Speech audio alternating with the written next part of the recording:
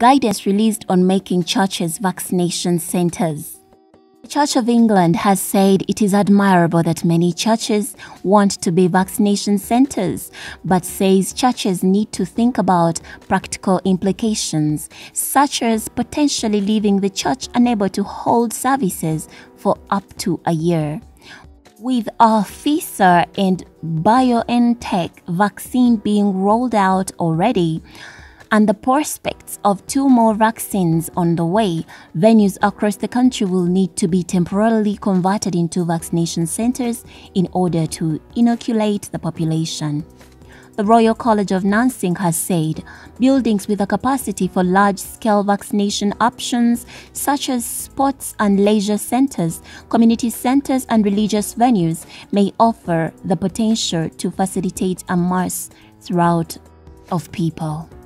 Vaccination centers are also decided by the local NHS trusts, with local authorities, GPs and pharmacies.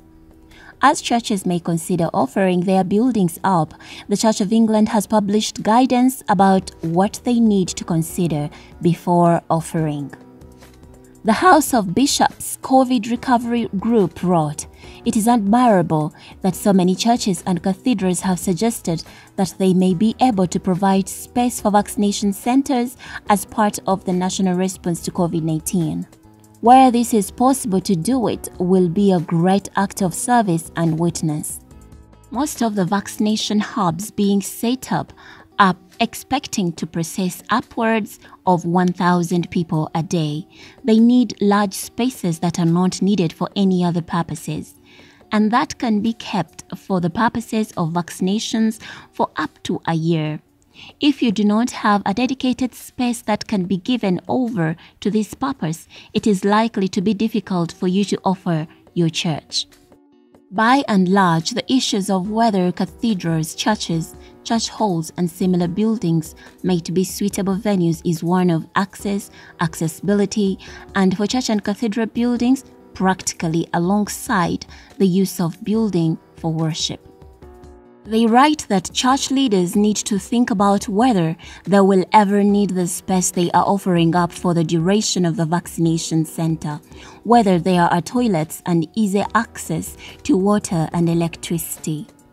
Pastors are also urged to consider parking for the staff running the center, wheelchair access, room for delivery vans, and enough space for people to wait safely. Most vaccination centers need to set up a number of individual cubicles for the administration of vaccines, plus secure areas for storage of records, computers, medical waste, etc.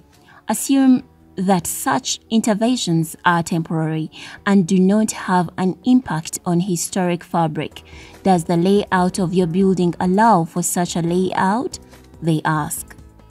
Church of England churches will need to get a formal agreement between the PCC and whoever runs the center.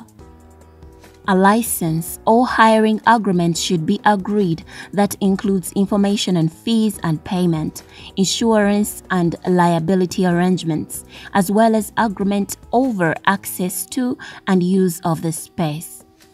If your church is felt suitable and you have been asked to progress setting up a center by the NHS, then the first port of call should be your diocesan, advisory committee or archdeacon, who can help to advise you.